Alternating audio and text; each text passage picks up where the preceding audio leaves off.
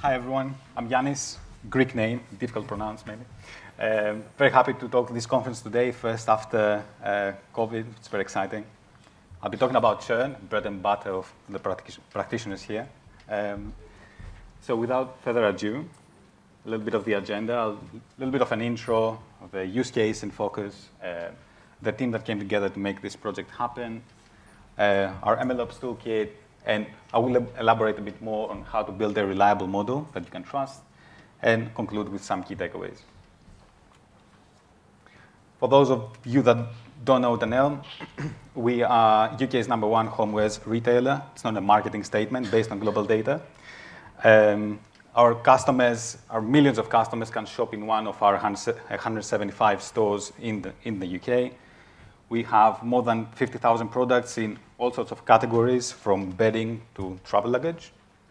While we also have an e-commerce website, Dunelm.com, where you can also shop online. As about me, as I said, I'm from Greece. I'm a lead data science at Dunelm. I've been working in data science for the last 5 years, and for Dunelm currently, I've been helping develop the first data science products. Right, so Dunelm has existed for a few decades now. Dunelm.com for also more than a decade. However, it's after COVID happened that, as with other companies, we saw a big growth on our website. That's because customers went from stores online to make the shopping during the lockdowns. That led Dunelm to invest in data and therefore in analytics, and that's how the first data science use cases came about. Amidst ongoing cloud migrations, limited engineering support, we had to find a first use case, and we chose tackle retention and customer churn because we had the data sources already available and also a use case at hand that we could improve. And in particular, we knew that our CRM team, in order to tackle attrition, when a customer stops shopping with you, you want to send them an offer to make another purchase, stay with you. So what our CRM team was doing so far is targeting customers after a few months of, let's say, inactivity. They're assuming if you haven't shopped for as long, you probably have lapsed. Therefore, here's an offer to make another purchase. However, you can see why that may not be the optimal way to do things. For example, the first customer A who shops very frequently, these little green arrows are purchases. If you wait for a long time, then this customer will maybe be gone, maybe shopping with a competitor. Another customer B, they shop more infrequently, and if you target them at a fixed interval, let's say 4 months, you end up sending them an offer right on time that they would purchase by themselves. So we saw that having a more personalized solution would improve things a lot. So we went for a machine learning approach, classification model. We considered other approaches like by-to-die models or more complex heuristic rules that take into account purchase cycles. But we ended up with machine learning just because it's more general. You can feed it in whatever features and data you want to enrich your predictive accuracy. And also, you could also have a by-to-die model feeding as a feature in a machine learning model. So it's more general, hence why we went for it. And there are all sorts of data sources you could be using, from website activity to transactions to all sorts. But as a first POC, we started off with transaction data, product data, and of course, lockdown dates, etc. So once, and the idea is you build a model that can score customers in your database, assigns a churn risk to each one. And the idea is after you target customers with your retention campaign if a customer has a risk above a certain threshold. Now, I've been talking about churn, but it's hard to define churn in retail because it's a non-contractual setting. Customers can come and go, can shop with us whenever they please. So how should we define churn? Or a better question is, how long should a period of inactivity be in order to constitute churn and be worth of triggering an offer? So this is not a machine learning problem. And to point this out, imagine we have this crystal ball, we have magic in our hands, and we know when a customer is going to make the next purchase with us. We have all the knowledge in the universe. For example, Amber We know that she will never make another purchase with us. Is that worth sending Amber an offer? I would say definitely yes. If this is not churn, what is? George, he's going to make his next purchase in a year. I would argue it also was an offer. But then you go down and say, OK, Amber's twin is going to make a next purchase in 4 months. You know that. Are you sending an offer or not? I'm not sure. It also depends on the industry. If you're a supermarket, your customer frequency is much more frequent. But let's stick with homeware for now. So 4 months, it's difficult to say. How about Julie, next month? Well, I would say no. But again, how do you determine that? So the ultimate goal is to incentivize customers as often and frequently as appropriate to maximize the lifetime value. So that's our goal. I don't know how to answer this question that I'm posing. So we went with a classic approach of a churn model, defining a period of inactivity. But I wanted to pose this because I don't think people talk enough about this issue. So moving on, we decided to build a churn model. If you don't want your model to go into the bin, first point out the obvious, get stakeholder buy-in to ensure adoption. So do not be like Pikachu, where you say, OK, I built an ML model, please use it.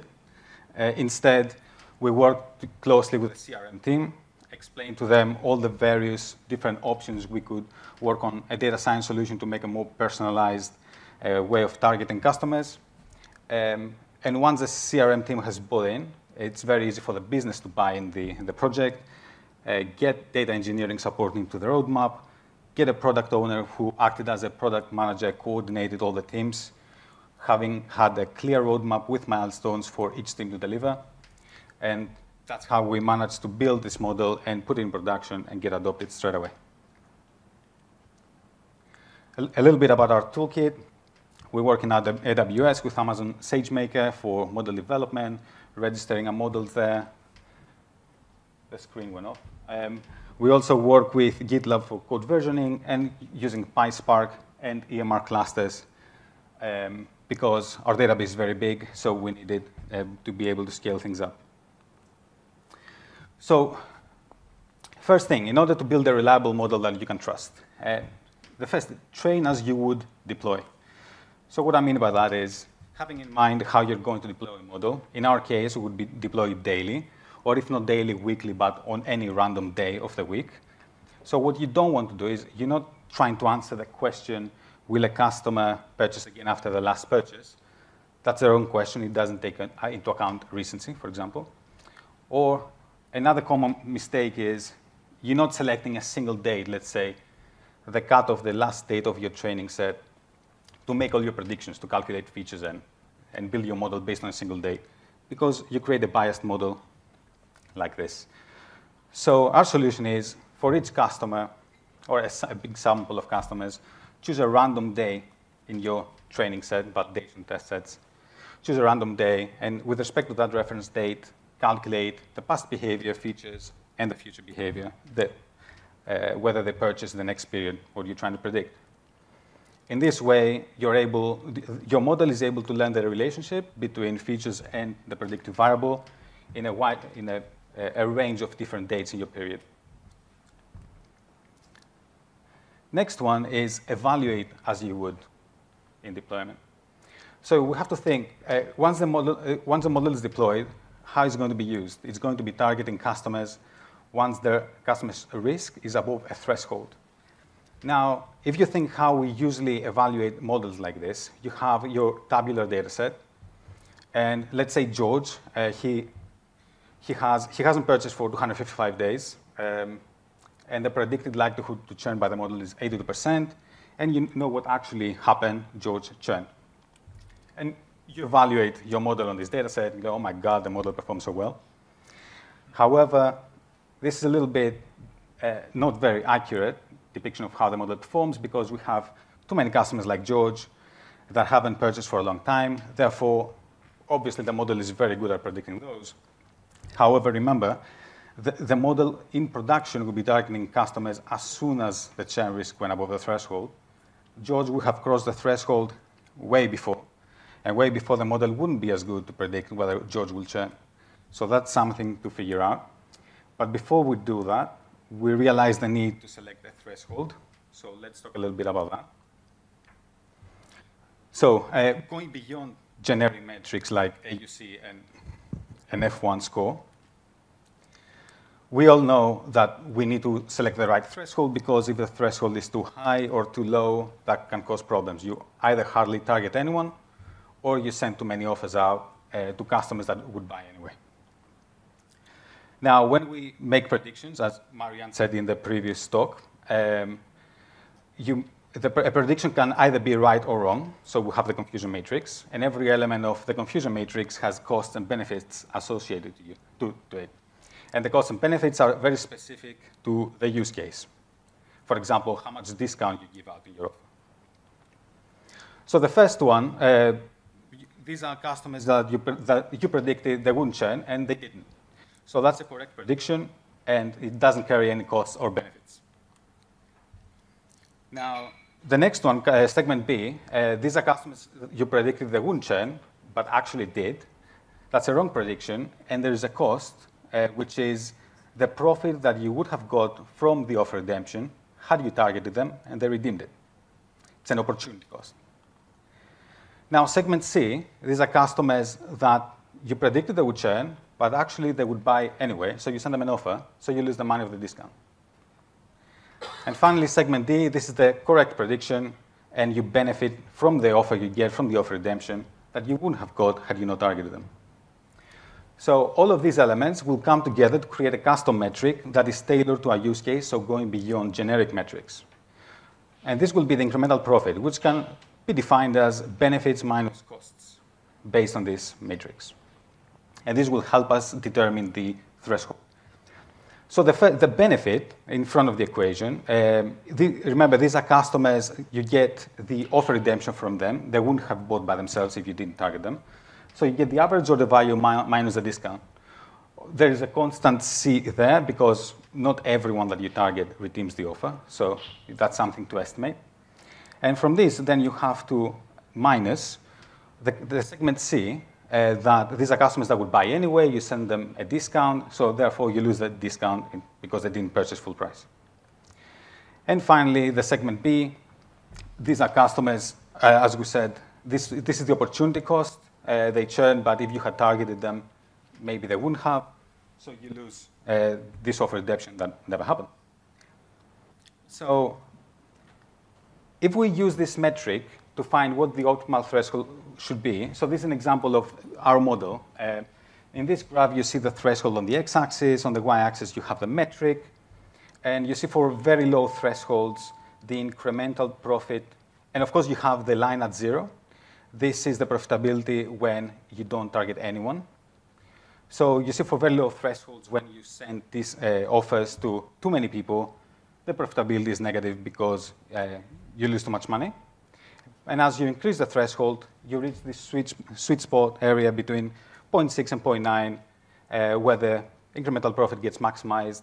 And with that logic, you say, OK, my optimal threshold will be 0.7. Now, if you used the F1 score for this, which is a balance between precision and recall and doesn't take into account the particular discount you're using in your use case, then it would select a 0.5 threshold, which, as you see, would have a negative profitability. Now, going back to the question we posed before, so how can we know when the minimum time when the model would target a customer? So what we did to solve this is we built a simple simulation where we used historical customer data and daily tracked a customer cohort for just over 4 months. So every single day, the churn model will be flagging customers, will be scoring customers, and as soon as a customer's churn risk goes above the threshold, then we assume the model would have targeted them with an offer. And at the same time, in parallel, the current rule set, so the baseline, how the CRM team used to do things, it would also track customers, and after 4 months of inactivity, we assume that their current rule set would be targeting them. And we can compare their performance, and again, using historical customer data. And what we found was that the churn model was much more precise in its predictions. The majority of customers it targeted was way sooner than 4 months, in less than 40 days. In general, we saw that customers with very low frequency, it used to target them much sooner because they have a very high churn risk rate, while customers with very high frequency, even though they haven't shopped for 4 months, many of them, they're still very likely to repurchase, therefore no need to target those. In terms of understanding what's more profitable, this is where the incremental profit metric that we saw before comes in. And we found that the churn model generated twice as much compared to the previous way of doing things. And a little bit of an overview of our model. So we used over 150 different features of customer behaviors for it, from recency, frequency, different product categories that they shop from, different features around the purchase cycle. So in the end, the winning model was a random forest, as you can guess from the trees. It was a random forest model, and we tried to keep it as simple as possible, limited the 150 different features that we tried to just 6. You can see them there, related to the purchase cycle, how long do customers take between the purchases. A nice one was category breadth. So we knew from analysis that the more different product categories customers shop from, the more likely they are to shop with us again, and that's something the churn model picked up by itself and gave us confidence that it works as it should. And then obviously recency, frequency, and multi-channel was a very important one because it turns out customers that shop from both stores and online are much more likely to shop again. And of course, the effect of lockdowns, because a question before around lockdown, this model was also trained in a period that we had lockdowns. And in order to unbias the model, we captured those with features. For example, created feature like in the last, let's say, 3 months, how many days in that period were we under a national lockdown? And similarly, looking in the future, in the next 3 months, are we expecting to be in a lockdown? So this feature is in the final model. And obviously, looking at the future, it's always 0. We don't expect any lockdowns, hopefully. So that's the model. And currently, we're testing it. It's in production, and we're testing it. We see promising results, but we still need to wait a little bit longer for the control group to run a bit longer. Now, key takeaways from my talk. The obvious one, always get business buy-in first before building an ML product if you want people to use it. Another one was around defining churn in retail to achieve your goals, or maybe more accurately, defining when is most appropriate to target a customer in order to maximize the lifetime value, which I think is a difficult problem. And finally, building a reliable model that you can trust that when you put in production, it will perform as you think it would, and you are able to sleep at night. So train and evaluate as if in deployment. Try to mirror always what's going to happen in deployment as much as possible. And of course, having a simple model at the end with minimal sets of features, which is easy to debug, easy to understand. With just 6 features, you don't need just eyeballing the value of the features. You can understand why it's making a prediction. You don't need SHAP sometimes, for example, to interpret your model. And that's me. Thank you very much.